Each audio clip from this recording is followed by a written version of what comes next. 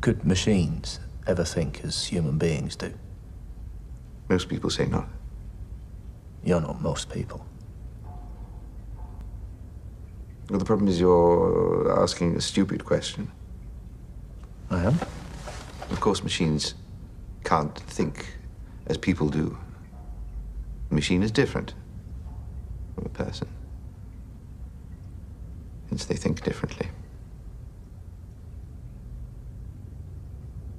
The interesting question is, just because something thinks differently from you, does that mean it's not thinking?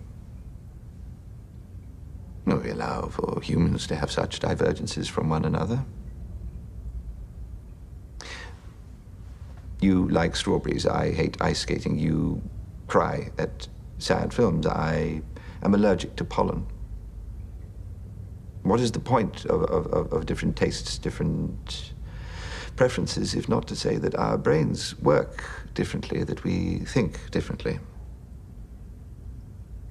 And if we could say that about one another, then why can't we say the same thing for brains built of copper and wire, steel?